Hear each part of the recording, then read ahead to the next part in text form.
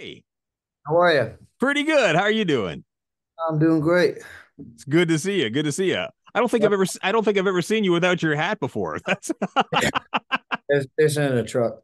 okay. All right. That's awesome. Yeah. Some artists, they become synonymous with the gear, with the hat, and then you get the first time you see them without it, it's like, oh, well, hold on, what's going on here? Yeah, man. I keep mine up in a top knot and then I let this down and then they're all like, Jesus Christ. So, I love it. You've been busy in Michigan this year. You just played Grand Rapids and Detroit. You're coming back for Faster Horses later on this summer. yeah, man. We're excited to come back to that festival, man. It's been a while. 2 years? 2 years, But I roughly. think it's been a couple of years. Yeah. It's Yep. been 2 years. So that was one of my more favorite festivals I've ever played. I have a recording of a song because we multi-track everything out of front of house. There's a recording of a song that we cut. This past year that's coming out soon. That is just the crowd. It was the next from Nashville stage there, and O'Connell is great. I love O'Connell. He's awesome. Yeah. Uh, the crowd in that under that tent was one of the most. I won't say welcoming, but enthusiastic, and they were welcoming. Is just not the proper word I wanted to use. Um, the energy feeding off of them was really awesome, and that festival was really awesome. We're very excited to be coming back to it. That's awesome. Yeah. I would like to think maybe it's a lot of the Canadians going over there to spend time. Have you been to Canada before? Absolutely, What absolutely. what are your thoughts? What are your thoughts about Canada? Great White I North. like I like it a lot. I remember the first time there was about 4 inches of snow on the ground, and it was my first time out of country. Period. I had gone across to Niagara on a fishing trip once. We were up there on Lake Erie and going smallmouth and walleye, and Mm-hmm. scooted over there. But the Canada's been that was the first time I've been out of country. Um, but yeah, man, it was a good time. They were very accepting, and um, it, it was a very big experience for me. The first time just going around meeting everybody and just being like, oh, this is how you do it across the border, Canada's just one big fishing and hunting trip, really, for Americans who come up here. Yeah, yeah, man. So yeah, you're going to be playing Boots and Hearts in August as well, and you're opening up for Matchbox 20 that night. That's going to be kind of odd. Open up for Matchbox 20. It's probably right up your alley though, right? With your kind of your rock influences. Yeah, man. I mean, we there's a lot of different vibes that come into this. I think Need to Breathe is going to be on that show as well. Yes, So Need to Breathe was huge influence on. I admire them a lot. Bear is a real deal powerhouse singer. They're a great band. They have great vibes, and like there's similarities between those guys and my men. But I've always admired him as a vocalist, and just like absolutely, you get to open up a show for Matchbox 20. Like anytime you get to open a show for legends is absolutely awesome. Um, with your with the rock influences that come into your music. I mean, you could have decided instead of going the country route to be a straight on rock guy, and I'm pretty sure you'd be just as successful doing that. Do you ever think or have you thought about doing what Hardy's doing and having this kind of this dual rock and country career at the same time? it's I think nowadays the lines got water over them, Yeah, everybody's flowing over the road, I really like what he's doing. I do. Th- that's that's more of the metaler side of things. yes. We're more of the audio slave and classic or rock kind of situation happening. Agreed. That, Yes. that's what I love about Yeah. it. There's a even when we were talking about multi tracks coming back and whatnot, what I try to emulate live is the spirit of live American rock music. It's live action, the way that it sounds coming back straight to the board and out of the speakers. Um, and that's how I feel about me and my men, when we get up there and do what we do, we're a guitar band, it's just it's classic American rock, Yeah. but it's just I bring the twang, if you want to even call it twang, that's I bring I bring the country. Country soul. Country soul. Yeah, no, we're loving it. We're the first station. Windsor's Country was the first station in Canada to add "Don't Come Looking" when it first came out, about a month before everybody else, and we were the first ones to start playing "Fearless." So we love you here, for sure. And I thank you for it. Um, the new song "Fearless" is that based on a true relationship? Is that based on an actual thing?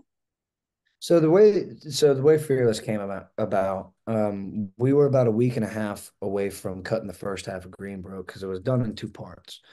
So it was me, John Sherwood, and Luke Dick. So me and John rolled over to Luke's house. We heard he had the hi-hats and their little drum program underneath of it, just getting it going. And I think he had the verse vibe picked out, which was the dun dun dun dun dun dun dun dun dun. And we heard the track coming around the side of the house, and we walked in, and he just goes, "I got one word, and that's it, and it's fearless." And we shook it out in about an hour and a half. But no, that was just like that was a classic three dudes putting your mind together, say some dope things, and make it mean something, Yeah, And over, I was, it's hard, it's funny to talk about this stuff. Like sometimes you write a song and then you don't know why you wrote it. Not that you don't know why you wrote it, but it doesn't make sense on why you wrote it until later. And then you look back at it and you go, ah, okay. It's just like in terms of where the inspiration came from. no, in terms of what it means to you. Ah, right.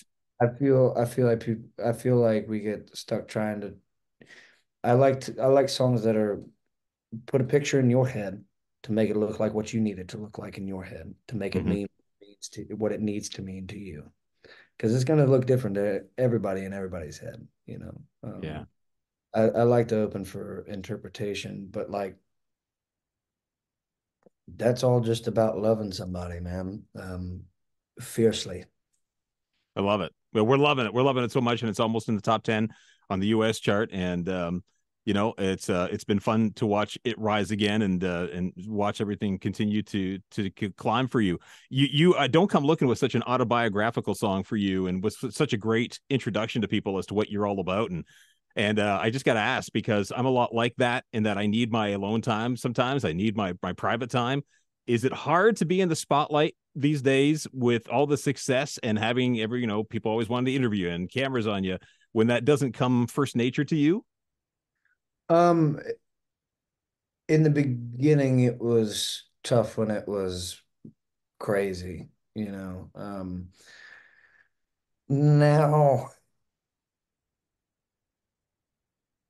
I always liked it. Was it a lot? Yeah, it was a lot.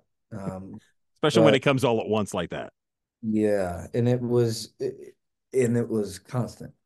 Yeah. Just but it gets easier. At the beginning, at the beginning, I had a really hard time carrying a conversation with somebody, and over radio tour and just all of that it helps a lot. Um, it is hard because you'll go and go and go and go and go and go and go and go and go, and then you have a very short amount of time to yourself while you're hurrying up and waiting, and Yeah. then you got it. But it does make the moments that you do get feel you feel those moments more. The emotions that you get to have are amplified, Yeah. in that piece.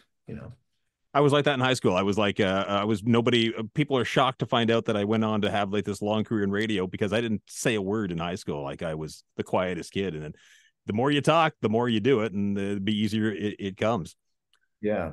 I'm I'm incredibly grateful for that. Like that I can, it's not that I didn't have nothing to say. I just didn't really have it, it just didn't have much to say. But I love that. being here, being here has changed that and opened me up quite a bit, Yeah. which I don't know if that would have happened otherwise. Jackson, we are so excited to have you coming back to the area, coming back for Faster Horses. We can't get enough of you. Excited to see you up at Boots and Hearts as well. We'll have some tickets to give away for both of those big festivals. And good luck on the tour with Lainey Wilson. I'm jealous. I hope she's as awesome as she seems in everything that I ever see her in. Oh yeah. No, she's a real one, man. We're very pumped for that tour. It's funny, man. Her guitar player and her drummer were in a band that were from about 30 minutes away from me in Maryland growing up. Oh And wow. they were one of my first paid gigs. I was like 16, 17, somewhere in there. And now we're going on tour with them. And I'm about to go meet them in Australia in about 20 some days. Um, and do the first couple arena shows with them. And no, us with Lainey to me just makes a lot of sense. She's the real deal, and she's live action, and I love her. Um, they are working her like a dog, and she, but she, I see, I see a in her, I see a piece of my. Not that I see myself in her, but like the same in terms of like, let's go to work, you Yeah. know? Same work ethic. Yeah. Yeah. Yeah. She wants it. That's good. Well, hopefully you can keep rising to the same level that she's at. Because if you're that hard of working, you got an entertainment hero of the year coming your way at some point in the future. My God, that'd be, I don't even know what I'd do. Well, you make sure you let us know how you're feeling when it happens, okay, buddy? Yes, sir. Yes, sir. Good to see you, Jackson. Take care and all the best. Good to see you too, man. I'll see you soon.